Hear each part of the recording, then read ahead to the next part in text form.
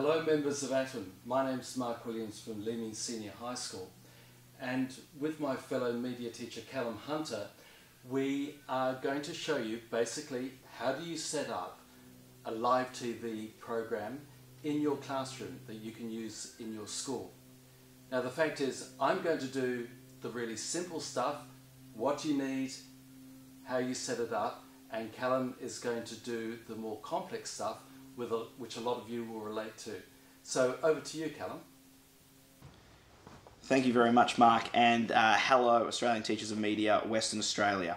So, to get your TV studio started, these are the two boxes that you are looking at. The Blackmagic ATEM TV Studio HD, as well as the Blackmagic Hyperdeck Mini. Now, it's really important to point out that in the case of the Television Studio HD, they make two models of the HD and the HD Pro. The Pro model is essentially exactly the same as this one that you're seeing here. The only difference being is that it actually has an attached switchboard that replicates the software that we're going to be showing you a little bit later in the PD. Now, when we talk about these two devices, it's not as simple as just purchasing the TV Studio HD, because if you want to record it, this doesn't record. It really more acts like a conventional switchboard to your cameras that will be connected to the device itself. And we'll go through the back of it very, very soon. The Hyperdeck Mini is what you are after for recording. Okay, so essentially here you'll notice we've got an SD card in here at the moment. It's got two SD card slots that allow you to record any of the action that is going on. For a very, very simple TV studio setup, all you actually need to do is make sure you've got a formatted SD card in there, and you can format it using the menu and set buttons and the little sort of twisty dial that we've got here. You can format it to be exFAT, which is sort of that universal file format. Most of you will be aware of that we actually submit our USBs for submission for the final ATAR films. Once it's formatted, it's a simple case of pressing the record button when things are ready to go, and anything that you switch on the TV studio will automatically be recorded on here, and then once you're done, you press stop. Nice and easy. So it's very, very important to point out that if you are going to be using the TV studio to record as well as doing it as like a camera switcher, you will ultimately require a Hyperdeck to do your recording.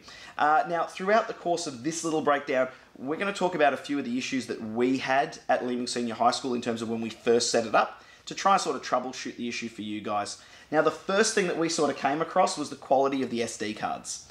Okay, we find that ultimately recording off the Hyperdeck itself is a real power drain. So to give you an idea, the professional development that you're seeing today, we've probably done about 7 gig of raw recording data over the very short period of time that we've used the TV studio. As you can imagine, I've got the TV studio right here, so we're not using it right now. But the key is that you're going to need quite a lot of data, so we've been very trustworthy of the SanDisk ones. We've gone with the 64 gig, sort of your more classic class 10. And realistically, you're looking for a write speed at probably no slower than 80.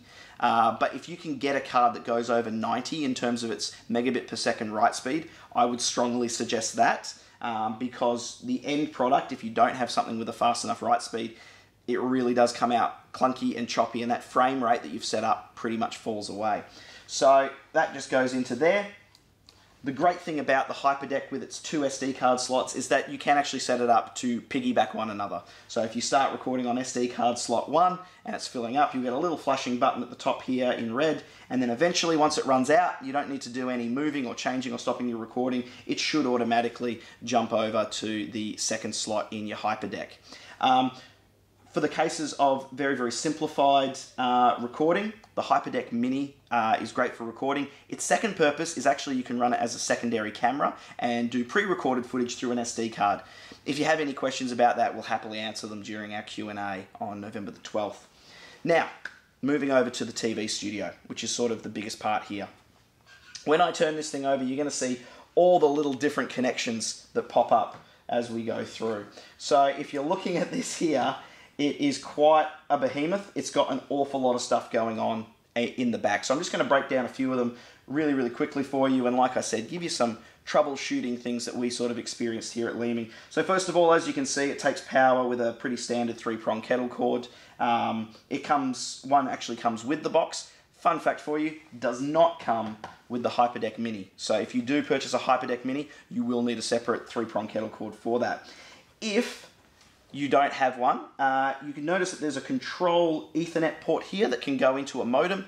If you have sort of that high-end modem that's sort of very, very new, probably in the last 2 to 3 years, the modem can actually power both devices. So even if you need the Hyperdeck, don't have the charging cable, you can actually charge via the Ethernet port. The back here, you've got a USB 2.0 port. That is essentially for upgrades. You're not attaching anything meaningful, but any upgrade to the hardware can be done through that USB 2.0. Now, for the nice nitty-gritty stuff to make your life a little bit easier, your HDMI inputs, 1, 2, 3, and 4, it has 4 inputs for cameras to go into, okay? And then you'll notice up here, we've got quite a few of these little sockets here. For those of you that aren't in the know with sort of the more high-end sort of style of things, these are your SDI ports, okay? We have several SDI inputs as well as SDI outputs, okay? The inputs are designed that if you do have a camera that has SDI, you can run through the SDI there.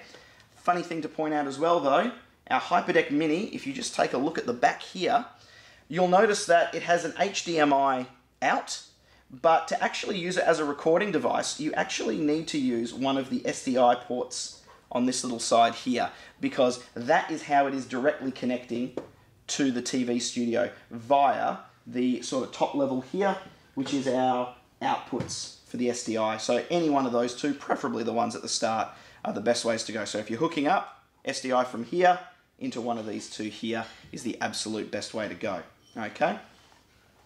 So SDI, you can put extra devices in like Hyperdecks, and then you also use those for cameras. You will also notice, guys, that there is analog audio in.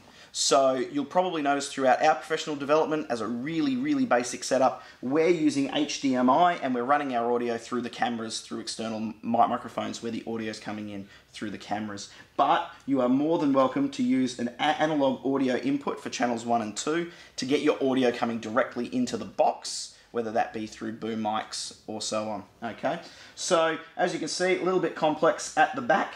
Another important part to point out, though, is that Ethernet port I told you about that was capable of powering the device if you didn't have external power directly to a power point. If this connects to a modem or into a system where it is running through a computer, this is how you gain access to the software that you'll be able to install on either a PC or a Mac. Okay, so as you can see, it's quite complicated at the back. It can be a little bit daunting, but most of these run relatively smoothly. So now that I've shown you the big bulking one, I'll just show you the back of our Hyperdeck Mini as well one more time to give you an idea. So like I said, if you're connecting up SDI out, SDI in, record out, reference in, so this record out, this is the SDI plugin that you will then be putting into your Hyperdeck, okay, sorry, into your TV studio. So the USB-C port is exactly the same as what we talked about for the studio. That USB-C port is for upgrades to the system, okay? It's got the Ethernet port here. Again, largely for this one, this is designed to charge the box if you do not have external power, okay? Final thing I probably want to go through with these two devices is, as you can imagine with most live TV studio recordings, there's a lot of sensitivity when this TV studio is trying to pick up cameras, okay? So what you need to do is make sure in your settings, and I've already shown you this before, where you go through menu, and then you use the set button, and you sort of little dial here to navigate the menu. One of the things it will ask you to do is the format in which you want to record, such as your resolution and frame rate. The resolution and frame rate obviously needs to match the cameras that you are using. The maximum this one outputs is 1080p 50. It also does 1080i 50, which is interesting if you're using sort of an older camera. It also has a 720p format on here as well. If you're interested in doing 4K, there is a 4K version of this box, but only SDI at the back, which we'll cover again at the end of this professional development. So there you have it, guys. These are the two boxes that you are going to need to sort of be your starter pack to do live TV studio using the Blackmagic suite of technologies. I hope you enjoyed that. I hope I didn't go too fast. If I did, This is why we put these things up on YouTube. Make handy use of that pause button. And I'm now going to take you back to Mark in the studio. Thanks, Callum. It should be clear to you that this is a program that is much more capable than we're showing here. It can do all sorts of things, but we're just going to keep it really simple so it can be applicable to a lot of classrooms. Now, some of the things it can do is to set cameras.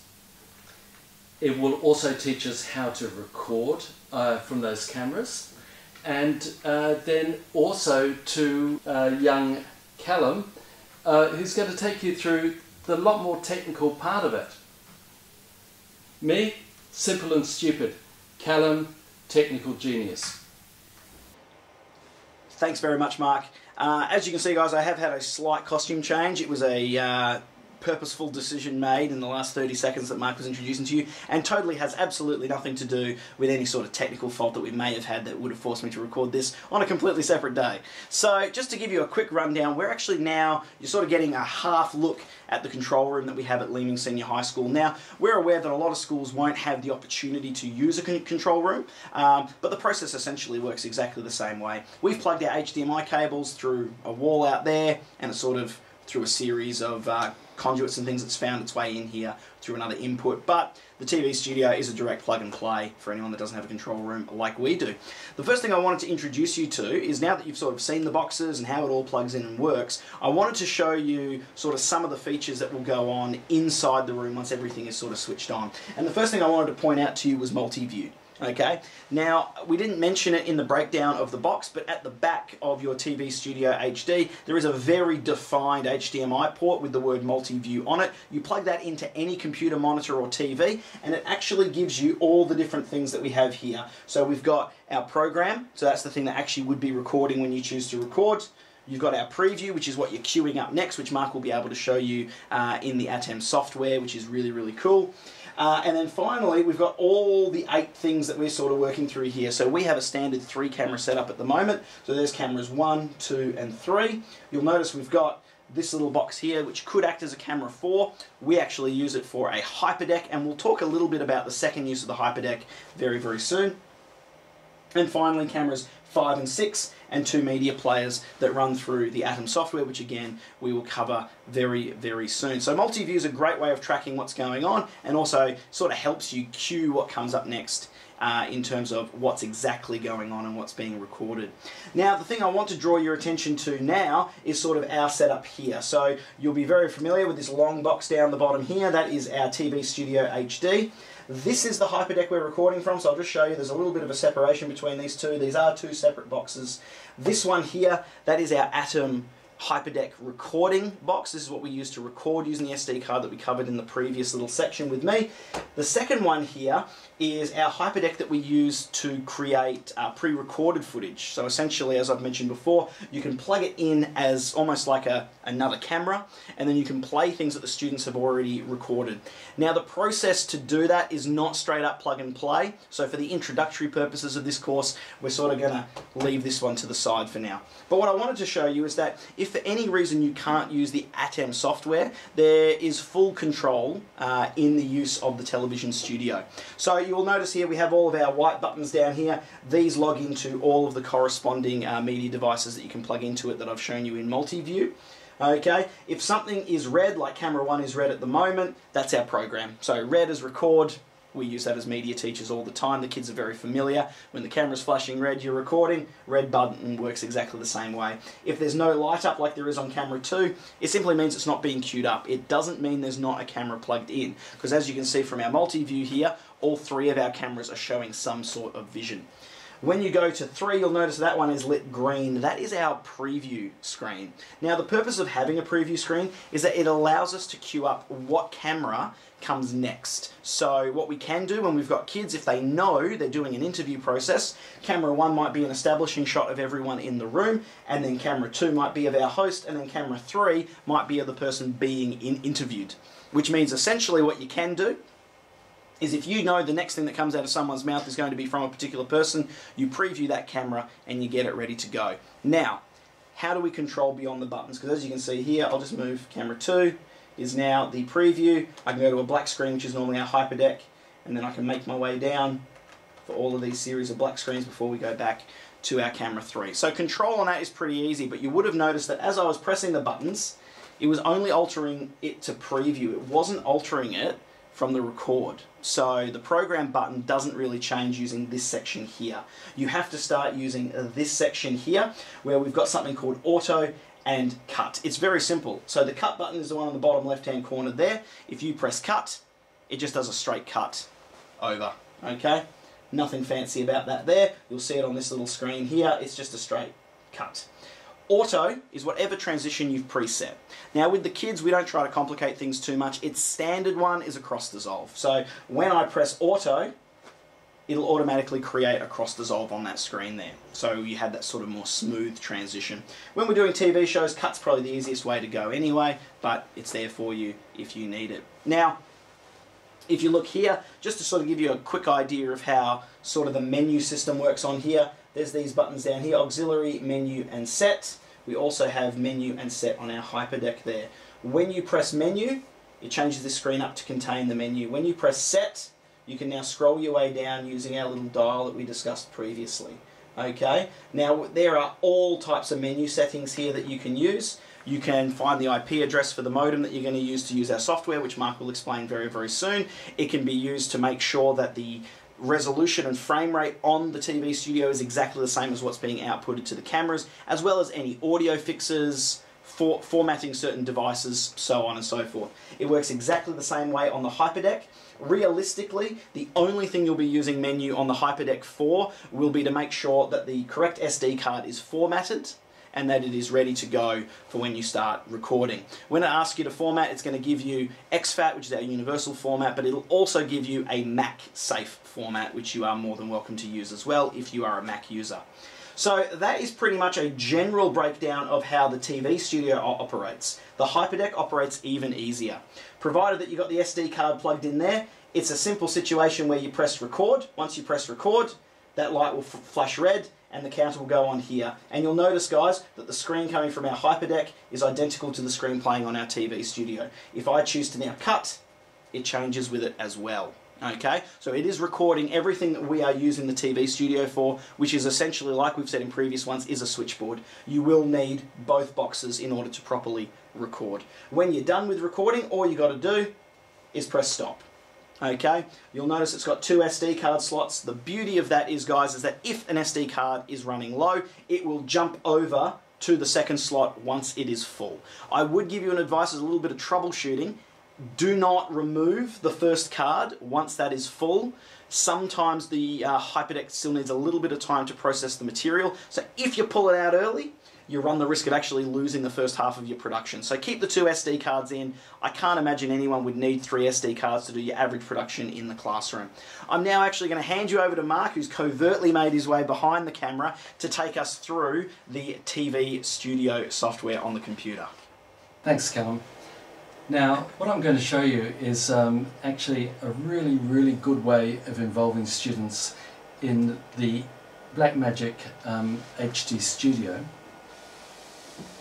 And that's by actually using it so that you have the on-screen controls here. And there are 4 screens that you can use. The first one here is the ATEM software control, which is a switcher.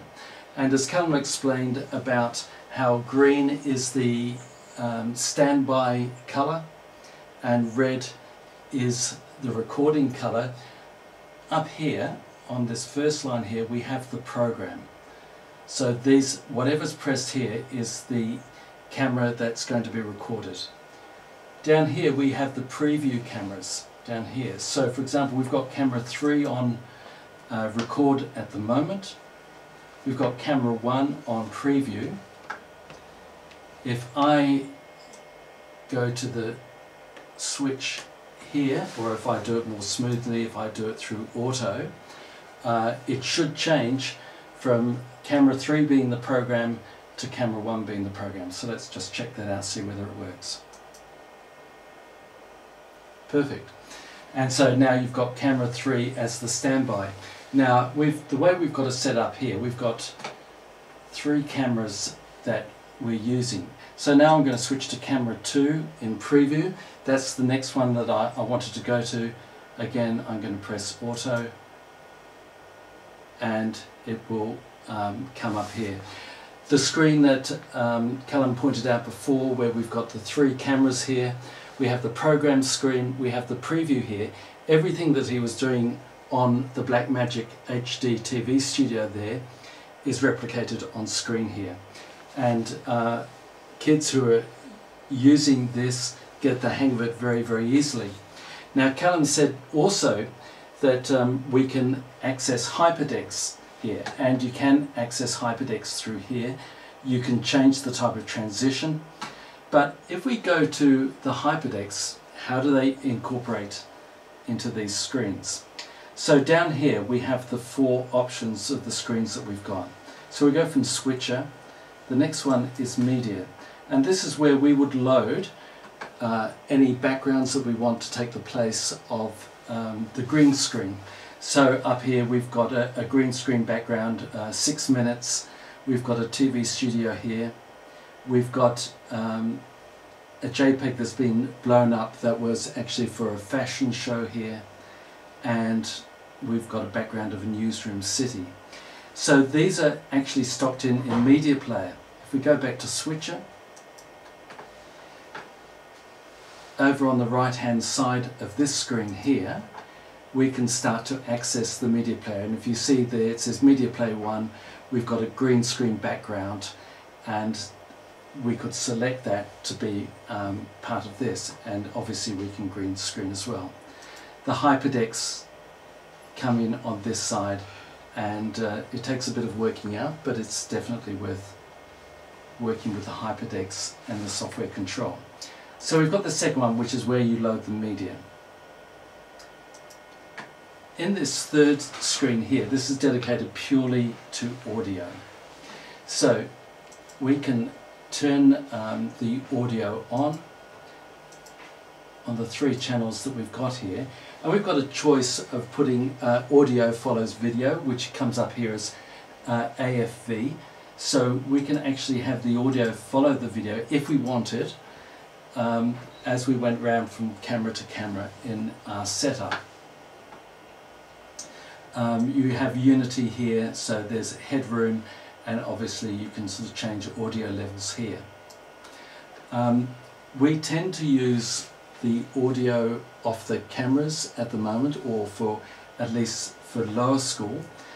If you set up separate audio, we find the best way is actually to attach the audio to the camera, so run a mic lead from the camera, and that may actually influence the sort of camera that you want to buy, because the ones that we've got, basically we chose them because they've got a good way of getting the signal out through HDMI, but also because it's actually got 2 balanced inputs into audio.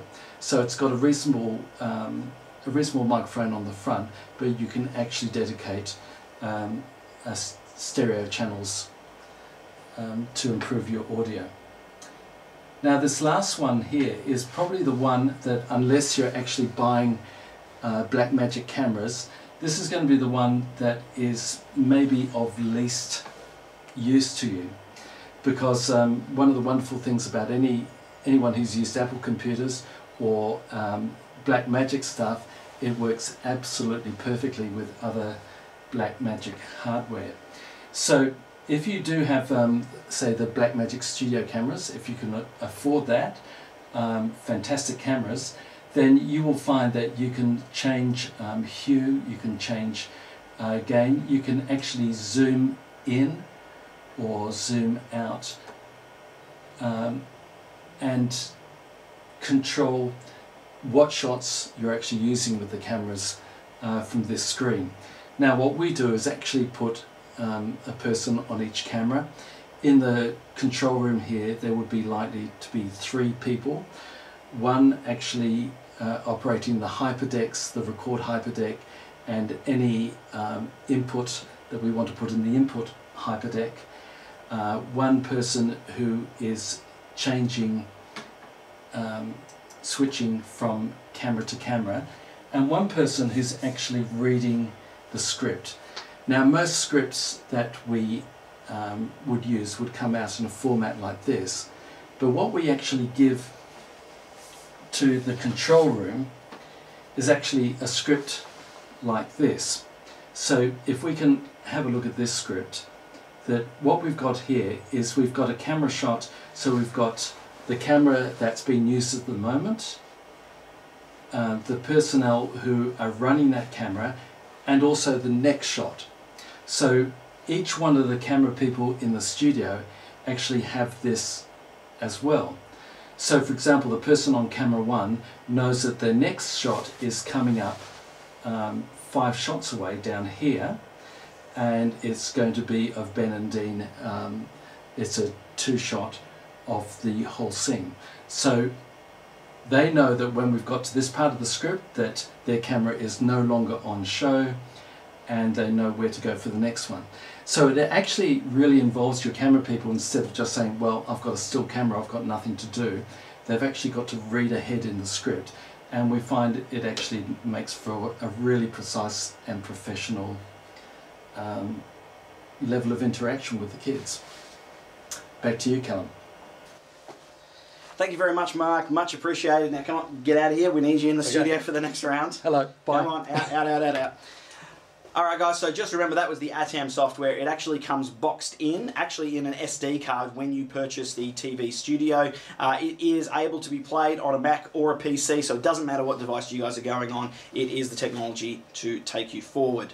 So I will now, hopefully he's back in there, I will take it back to Mark, who will go through the final sort of few elements of what goes on in the filming space using Blackmagic ATEM TV Studio.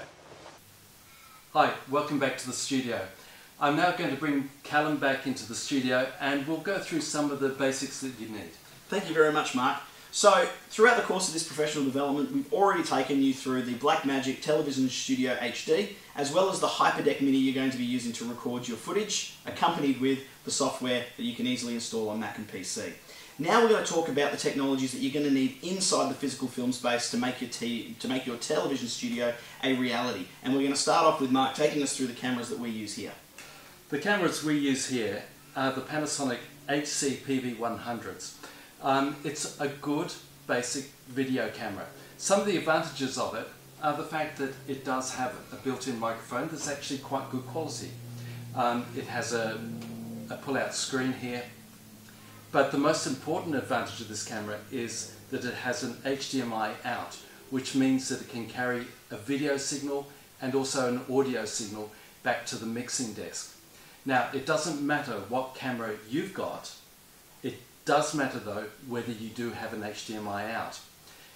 If you want a more high-end product, Callum. Right now, Blackmagic is moving a lot of its technology towards SDI cables, and they are normally found at the moment on very, very high definition, high quality cameras that maybe you don't have access to. So if you are sort of in a semi-professional environment like many of us are within schools, we strongly suggest you use cameras that have a full HDMI output. If you're going for the high end though, you need to have the SDI cable inputs enabled to place those in. It's very important to point out, guys, that there are currently 2 major models of the Television Studio. There's the Television Studio HD as well as the Television Studio 4K. Now, the 4K may sound like a great idea, but that is exclusively SDI cables. So if you're looking to run HDMI, you really must push it towards using HDMI with the standard HD setup. Another important part that we do want to discuss today, and Mark will hand over again, is all about the microphones potentially that you can use in your studio. Now, in terms of microphones, there are a number of ways that we can get the sound to the mixing desk. If your camera doesn't have a good microphone on it, you can always go for a shotgun mic. Say something like the Rode Video Mic Pro, or if you want to actually have a microphone on the table, we really like the Zoom H2, which is this one, which you can place surreptitiously anywhere on the desk. Picks up fantastic sound, and you can just add the sound, you can synchronize it and add the sound later. Two other options that potentially you have going for you here. One is, of course, in the case of our Panasonic HCPV 100s, it does have a 3-pronged XLR output, which then allows us to plug in condenser mics on tables. So for example, when students are doing podcasts or talk shows, rather than running through the microphones through a separate board, you might be able to control your audio physically with a condenser mic through your camera itself. Another option, which we are actually using today for the purposes of this professional development. It's the best. It is the best. And apologies if the audio just gets a little bit louder here, is the Rode Wireless Go. Now, if your camera does have access to an auxiliary output, these are absolutely fantastic. The receiver attaches to the top of the camera. It automatically syncs into the microphone that we have here, and the audio will come directly through the camera, which means it will come through the television studio setup. We have found that for more covert projects where we don't need an obvious microphone in the space, the kids have really used these to their fullest extent, so they are a great little piece of tech that you can use. Now, before we move on to the lighting, and the lighting is going to be very crucial as a final step, it's really important to point out, going back to HDMI, the type of cabling that we've used at the school. Now, the HDMI cables that we use at the school are 4K compatible, gold plated, and they are roughly 10 to 15 meters in length. These are not your garden variety $15 to $20 HDMI cables. You could be realistically paying anywhere between $65 to $80 for an HDMI cable like this. So, why go with that? If you're like us and have a control room, it means that the physical technology of the box could be further away from the cameras than you would like.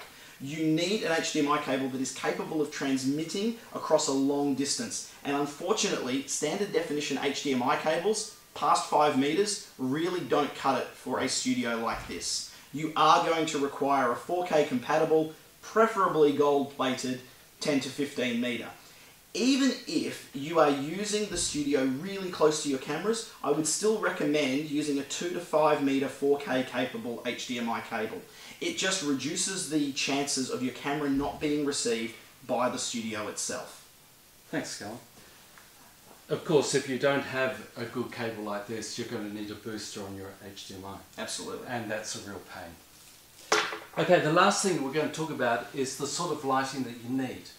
Now, if you're going to do it up against a green screen like the one we've got here, and by the way, if you're setting up for a green screen, it's worthwhile actually getting one that has the capability to curve round walls. It gives you so much more area to work with, and it gives you so much more options in terms of putting a background in. But if you're going to use a green screen, what you need is totally even lighting. What we use here is a set of 4 LED screen lights that light the screen completely evenly. You can actually buy quite cheaply good lights from eBay, but the key thing is they need to be set up so there are no dark patches, no light patches, no areas that are going to fuzz out. Absolutely. So guys, today we have taken you through all the different steps for an introduction to live TV studio recording, specifically using the Blackmagic technology. As most of you will already know, we will be available via a WebEx Q&A at 4:30 on the 12th of November. If you have any questions about the setup that we use here, or any questions about extending the abilities beyond an introductory level, please feel free to ask them there. We thank you very much, Australian Teachers of Media Western Australia, for joining us on our professional development. This is the first one that we've run, so we were a touch nervous today. We hope that we're able to give you all the information that you need, but just remember, if we didn't, we do have that Q&A for you at 4:30 on November the 12th, 2020, if you're watching this incredibly late. And I would just like to say, when Callum goes for Prime Minister of Australia, everyone vote for him. He'll be very good.